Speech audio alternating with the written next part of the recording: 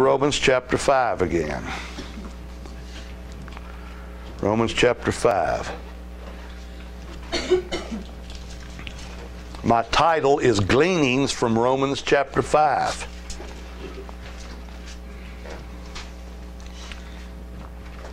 As my title suggests, I am not now going to try to go through this verse by verse or anything like that. What I mean by gleaning is I just want to pick up a truth here and there. Pick up things that are not directly dealt with in the text. For instance, here's a question. Why do men reject faith as a direct and personal gift of God? You understand that men and women do that today. Most of so-called Christianity does not believe that faith is a direct and personal gift from God. They believe faith is a general gift of God to all men, and all men can believe if they just will. Paul doesn't deal with that as a question in Romans chapter 5. But why is it that men reject faith as a direct and personal gift of God? So you see what I'm talking about gleaning here. There's some answers in Romans chapter 5. Number one, they reject faith as a direct and personal gift of God because they cannot see their enmity against God. Exactly.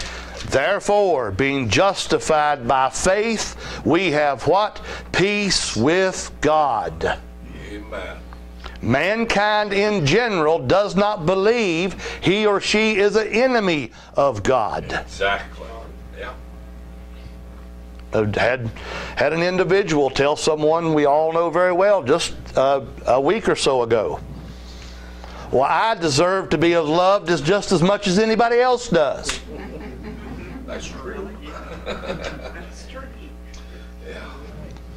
That's totally missing the truth. Exactly. No one deserves the love of God. Amen. They cannot see their enmity against God. Paul goes on to say in chapter 8, the carnal mind is enmity against God because it's not subject to the law of God, neither indeed can be. And what is the reason for the law? Moreover, in our text we read, moreover, the law entered that the offense might abound. The law tells each and every individual that you have no standing before God Almighty in this world. But not every individual sees that. Right. It takes the direct and personal gift of God, and that is faith, before any person will ever see their own enmity against God.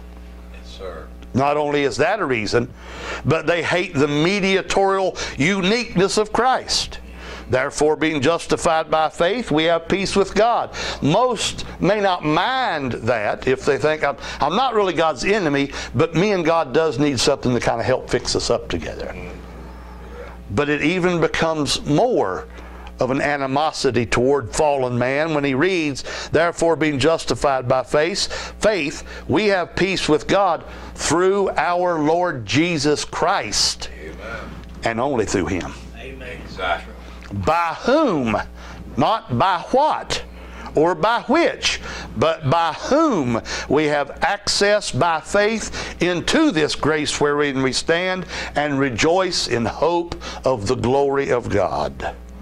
Men reject faith as a direct and personal gift of God because they indeed hate Jesus Christ Himself. Amen. Thirdly, they scoff. The reason men and women reject faith as a direct and personal gift of God is because they scoff at God's sovereign reign in all things. Yes, sir. All things. Yeah. Have you ever heard it said, in this day and age, how could a loving God do this? Or how could a loving God allow that? How does a loving God allow sin in the universe? The problem is they even think it's a legitimate question. Exactly. That's right. To question God is error and rebellion no matter what. Amen. They're trying to figure out who God is when God has clearly revealed who He is in this book. Exactly. Yeah. They scoff at God's sovereign reign in all things. And to them, it's actually a legitimate question. But Paul here in our text is clear. While he's not trying to teach this in particular, he is teaching God's love is particular. What does he say in verse 8? But God commendeth His love toward us. Amen. Do you see that? But God commendeth His love toward us. And he goes on even further in Romans chapter 8 to say clearly that the love of God is found only in Christ Jesus our Lord. Yes, sir. You see, men glory in human faith. They don't mind a human faith, or at least a faith that's wrought out or wrought into being or coaxed along by human will. They glory in that kind of thing. But a God-given faith bows men and women to God as God in Christ Jesus in all things. So much so that it's not just, therefore, being justified by faith, we have peace with God. And we rejoice in hope of the glory of God. And not only that, but we glory. We glory in tribulation also. That's a strong statement. Yes, sir. Now listen to what I'm about to say. I know it can be misunderstood. And I've been misunderstood before, sometimes rightfully so, because I probably did not state things accurately. And I am not going to say I'm stating this perfectly, but listen to me. Constant despair in trying circumstances flows from constant unbelief and distrust in God. There you go. Yeah. That's just the way it is. Yep. That's what it is. And not only so, but we glory in tribulation also. Why? Because we know tribulation works patience. Patience, experience, and experience hope. And hope makes not ashamed. Ashamed of what? It's not a what, it's a who. Amen. That's right. Because the love of God. Who's in control of tribulation? Amen. That's it. Who ordained tribulation? Yeah. God did. So if I am in constant despair, it cannot be that I'm in but constant unbelief. This is why men and women must lay on the psychiatrist's couch and spill their beans to someone else. This is why they must take the drugs that basically does nothing more. It doesn't fix the problem. It doesn't change the circumstances. It doesn't make the trials any less. It just numbs the mind and the senses and the feelings to reality. Yeah. You can get that out of a bottle of scotch. Yeah. Yeah. That's exactly right. You don't even have to have a prescription for that. Do you understand what I'm saying? If I know God Almighty is God Almighty, and I love Him for being God Almighty, and I'm not ashamed of Him, then any constant despair, I said constant despair, is because of constant unbelief and a lack of love for Him. That's just the way it is. Paul is not dealing with people here, well, you're having trials and let me show you the problem here or the glory. That's not the whole, even the meaning. But that's what's taught. That's a gleaning here. Do you see what I'm saying? If faith brings me peace with God, and it does, through our Lord Jesus Christ, then that faith also teaches me what? To glory in tribulation. That's right. Because the sufferings of this world are not, and he goes on to say it, are not worthy to be compared with the glory that shall be revealed in us. Yes, sir. We've had a glory revealed to us already. Yeah. Oh, yeah. For you and I to even be allowed to speak the name of God with the hope of love and mercy and compassion is a gift of God. Yes, sir. That's right. Exactly. So again I say, as Paul, remember 2 Corinthians chapter 1, I believe it is, Paul said, I was pressed above measure. I despaired, but not forever, not constantly. What did it do? because he had been given particularly and individually this gift of God called faith, it forced him to flee to Jesus Christ. If it forces you to flee to anything else, it's unbelief. Amen. That's right. That's right. If it forces you to flee to the bottle, it's unbelief. If it forces you to flee to the psychiatrist's couch, it's unbelief. Name it for what it is. Now, this is why I say people misunderstand. Well, you're saying if somebody's ever been to a psychiatrist or took some kind of psychotropic drug that they're an unbeliever. No, I didn't say that. I'm saying call it for what it is. It's unbelief.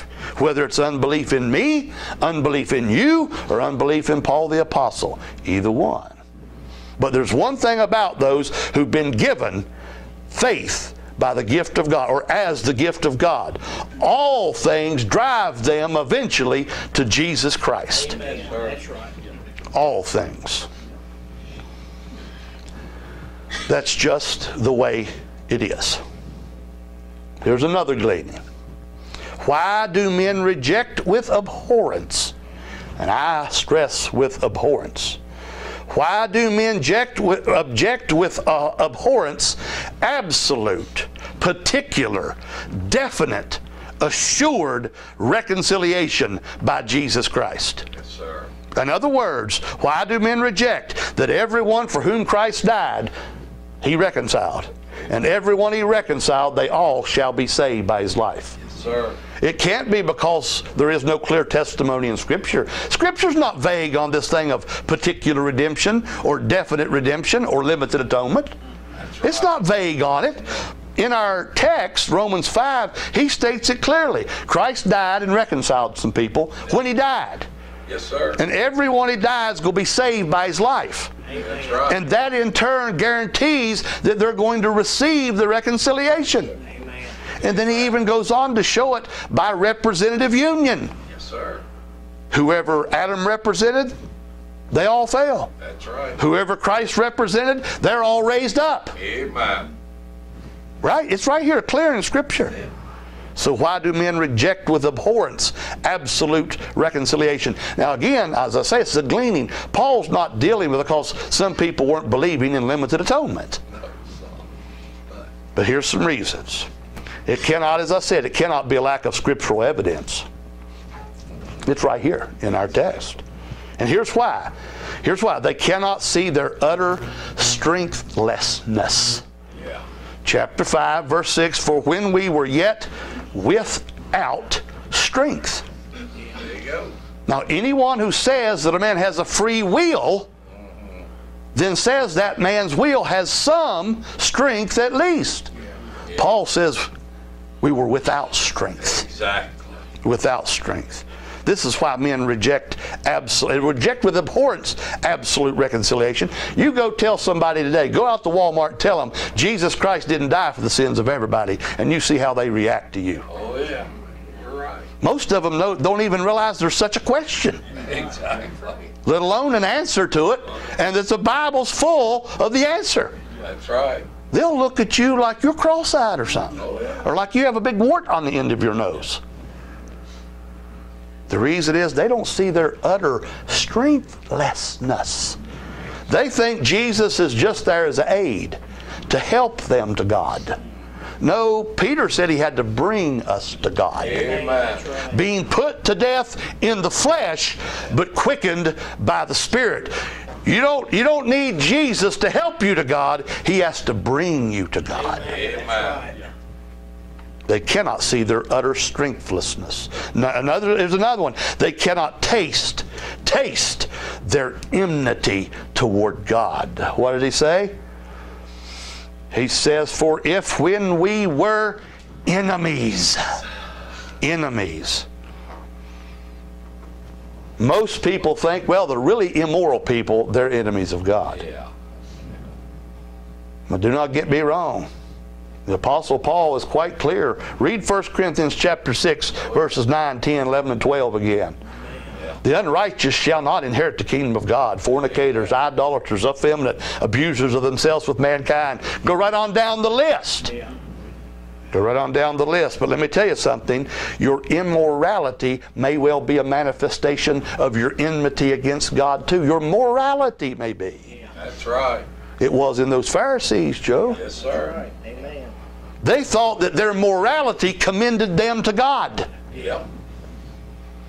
Now, we may say some men are immoral, some men are moral, but God doesn't call upon us to be moral. That's exactly. He demands we be righteous. Amen. That's it. You see?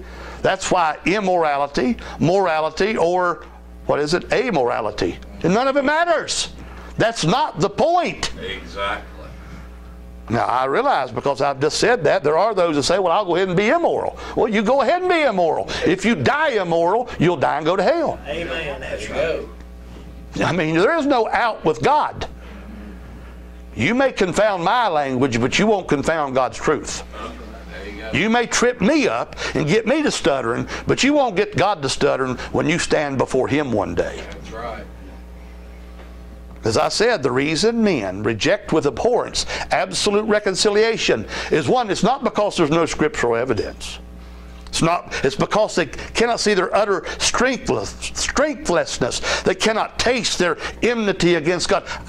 When I was driving to our worship service this morning, I could taste my enmity against God. Did you not? Now maybe you didn't this morning, but I bet you did some morning. Huh?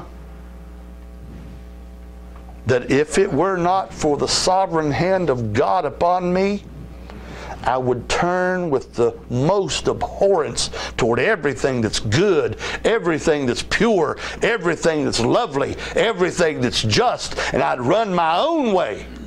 I'd kick up and snuff at the wind like a wild ass's coat. Yeah. Amen. And you can do that in morality just as well as immorality. Oh, yeah. You can do it in either one.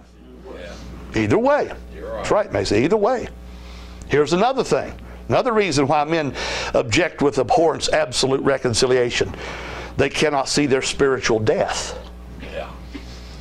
Wherefore, as by one man sin entered into the world, and death by sin. And folks, that's spiritual death. Yes, sir. Physical death came as a result of the spiritual death. It was pronounced afterward. The spiritual death was pronounced as a result, a judgment of the eating of the fruit by Adam.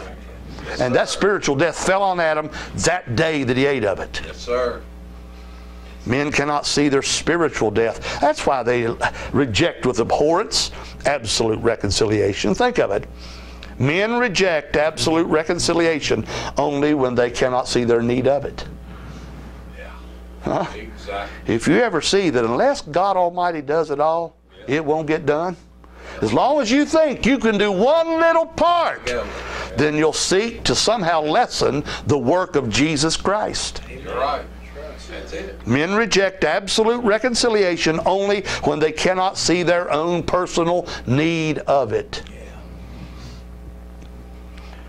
I mean, you can believe in the doctrine of limited atonement, but still think that you are receiving the blessings because you acknowledge the doctrine of limited atonement.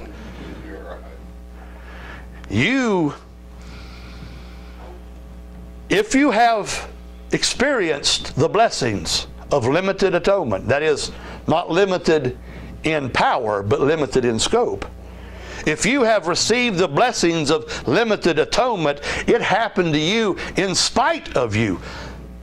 For if when we were enemies, we were reconciled to God by the death of His Son, much more being reconciled, we shall be saved by His life. And not only that, but we also joy in God through our Lord Jesus Christ, by whom we have received the reconciliation. You don't receive it by free will or anything. You receive it by Him. Amen. He wrought it, and He gives it. Exactly. So I say again, men reject it only because they don't see their need of it. When a man or a woman is shut up by God Almighty to shut up about themselves, then and then only are they ready receptors for the truth of God. There you go. Now, here's a prevalent thought today. Let me give you another gleaning. Joe kind of mentioned it. Go into a little bit more detail about it. There is a prevalent thought today. It's no longer, Joe, it's no longer even called the theory of evolution. Oh, no. Now, your words about theory and all that, that's fine. That's way, I'm not going to argue that. But they don't even call it the theory of evolution anymore. Now it's the fact of evolution. That's exactly right. That's what they do. They get on TV and they purport it, and they don't even call it a fact anymore. They think it's already understood by anybody that's got any sense. Evolution's a fact. Oh, yeah. And if you don't believe that, you're just some kind of dodo bird. Yep. We're close to it. You're right on the cusp of being extinct. Maybe you are. Yeah. But listen to me. Listen to me. Here's a gleaning. Paul's not dealing with evolution here, is he? No, he's not dealing with evolution. But here's a gleaning. Here's a gleaning. Why do men so wholeheartedly swallow that and reject a literal Genesis account? Yep. Why is it? Here's why. Wherefore, as by one man sin entered into the world, and death by sin, so death passed upon all men, for that all have sinned. Amen. That's why they reject it. Yeah. Yes, sir. Yeah. It's not about empirical evidence. They don't have empirical evidence for evolution. Exactly. They say this thing started by a Big Bang. Oh, yeah. Where did the Big Bang come from? Exactly. Where did whatever banged come from? Exactly. And then you have these other quasi-Christians, or I probably should say pseudo-Christians, who try to meld the two together. Yeah. And maybe God just made a big bang, and the big bang they're hearing in this static noise was God when everything come into being. I don't know about all that. I have no idea. But I do know this. It says, in the beginning, God created the heavens and the earth. He spoke the word, and day by day, 24-hour period, He spoke things into existence. Amen. She did. Yeah. Yeah. And men reject that because of the outcome of what took place in that garden where that one man and one woman was. When Adam partook of that fruit, we all fell in him. And that's what they really hate. Yeah. That's right. That's what they're trying to avoid. And let me tell you something, only a fool denies the universality of sin. There you go. Only a fool. That's right. You're right. If sin was not universal, there'd at least be one or two societies out there somewhere Yeah. that are perfect. There you go. And then the problem is, once we who are not perfect discover them, we would corrupt them. But we know that's not true. That's it. We begin to spread, and they even admit we kind of spread Mac over this earth. But what did we do? We took our sin with us, There you go. didn't we? Yes, We took our sin with us. Only a fool denies the universality of sin. They want to act like sin is some kind of archaic thing. Yeah. Watch TV, look at the news, read the newspaper, look online. It's everywhere. Yes, sir. Only a fool denies man's state in Adam. Yeah. Let me show you why. Like Adam, still today, like Adam, we try to cover. That's the first thing Adam did after he fell. Remember? Exactly. Oh, yeah. Tried to cover himself. Yep. We're still doing it today. We use philosophy. We think we can think ourselves clothed. Oh, yeah. There is this innate sense of nakedness before whatever there is. You know what I'm saying? And I don't mean physically now. I'm talking about this nakedness of the heart and the mind and the soul. Oh, yeah.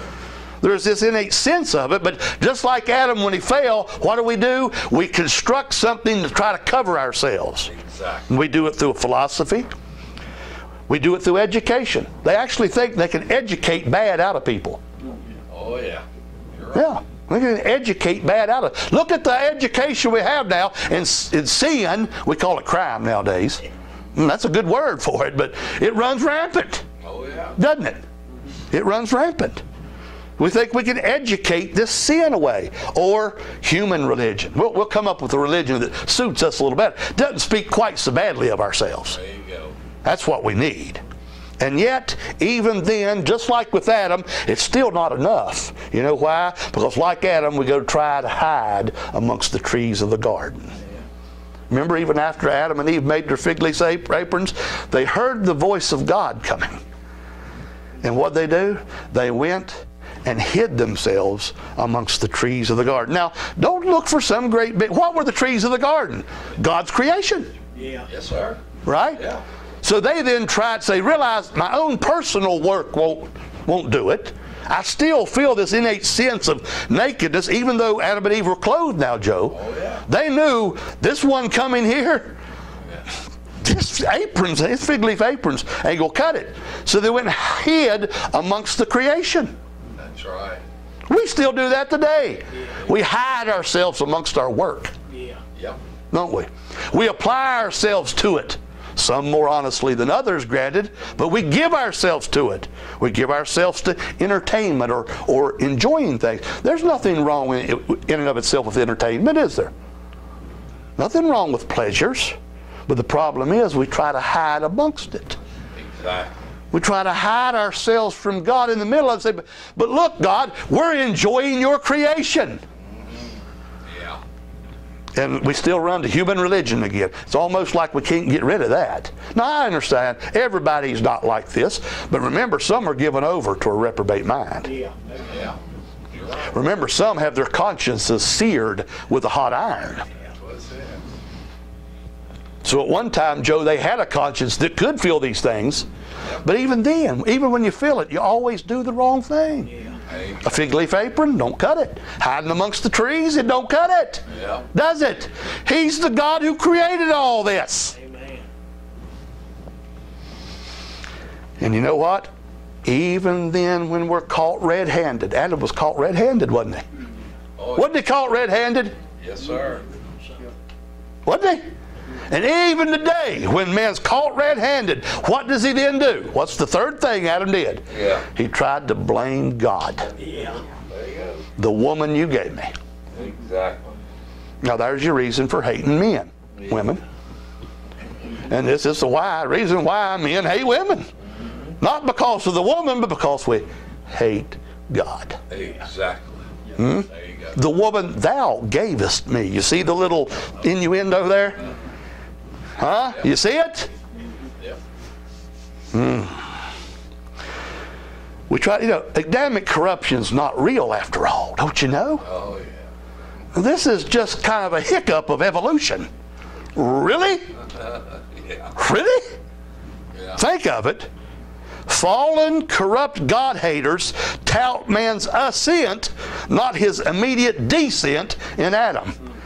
Yeah. Evolution teaches we are growing up, going up, going up, going up, right? We began as a little, as Earl used to say, an amoeba with a wart on it, and it turned into a leg or something, We began as this little old thing, and it just all kind of expanded and kept it, and it's getting more glorious and glorious. And the only thing stands in the way now? Yeah.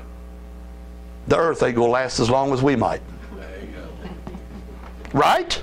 So now it's save the earth. Yeah. Right?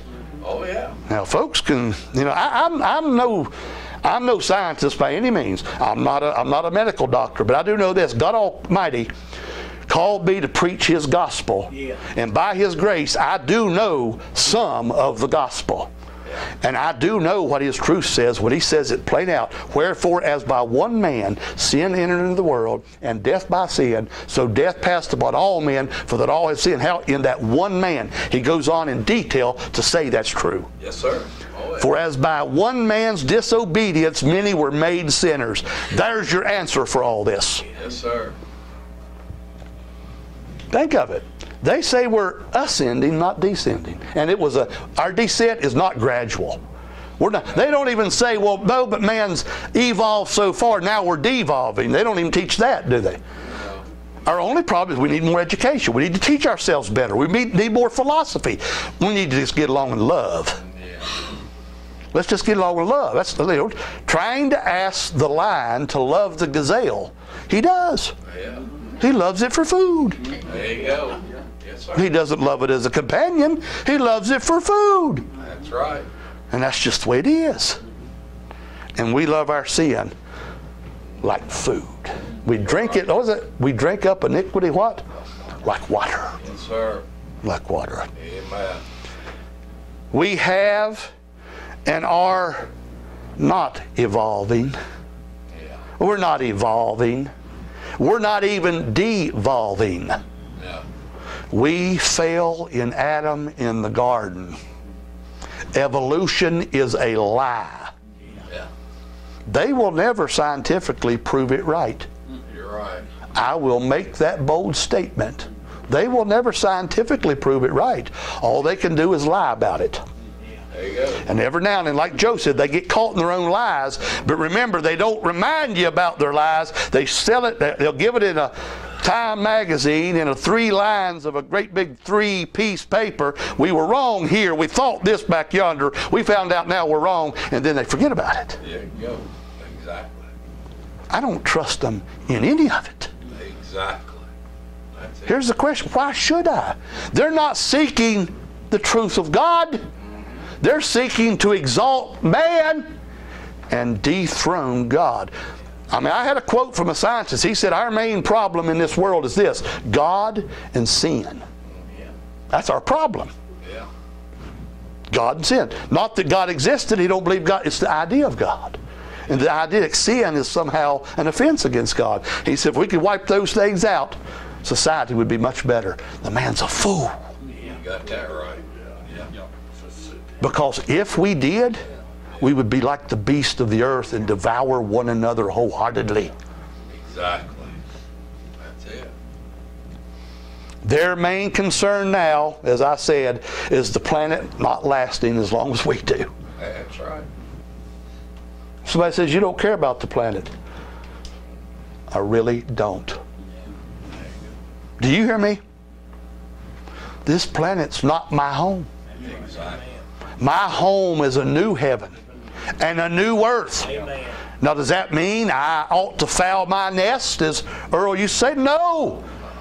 But let me tell you, this earth is waxing old like a garment, and you cannot stop it, and I cannot stop it. The Republicans can't stop it, and the Democrats can't stop it, and the independents can't stop it. It will not be stopped. God will wipe this thing out one day. Amen. That's right. And we, with some God-given wisdom, may we use it, not abuse it, but may we use it. But let's use it. That's what it's here for. But you see, if you believe you evolved from an amoeba, what else you got to look forward to? There you go. Huh? That's it. Let me sum it up. God's Word has full veracity. Amen. Full veracity.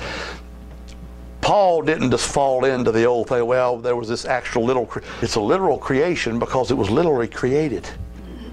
And when you read this book, take it literally, unless the book lets you know within its very context that it's speaking otherwise. Yeah, That's it. Amen. Yeah. I'm serious. I don't care if it's Revelation chapter 20 and it has to do with the 1,000 years of the millennium. You better take it exactly like it says it, unless it gives you full reason not to. Amen. Exactly. Full reason to think it's speaking metaphorically, symbolically. I hear people, well, let's spiritualize it. Maybe they can spiritualize that. There is no such thing. That's right. You don't spiritualize. You don't have the breath of life. There you go. Only God can breathe spirit. There you go. And God doesn't, the opposite of spiritual is not literal. Somebody says, well, that's spiritual, not literal. Listen, there are even grace people who are falling into that trap. Yeah, you're right. The opposite of spiritual is what? Carnal. The opposite of literal is symbolic. There you go. Now, I'm not the brightest bulb in the pack, but I know that much. That's true. That's it. God's Word has, I didn't say it's full of veracity, I said God's Word has full veracity. It is the truth. Yes, it is. Men and women wrest it, they twist it, Oh, yeah. they ignore it, they deny it, they avoid it, they mock it. Yet, let God be true and every man a liar. Amen. Father, oh God, teach us these things. And God, bow us down to your Son. Bow us to your word. Bow us to your authority. And God calls us to love it. I ask it in Christ's name. Amen.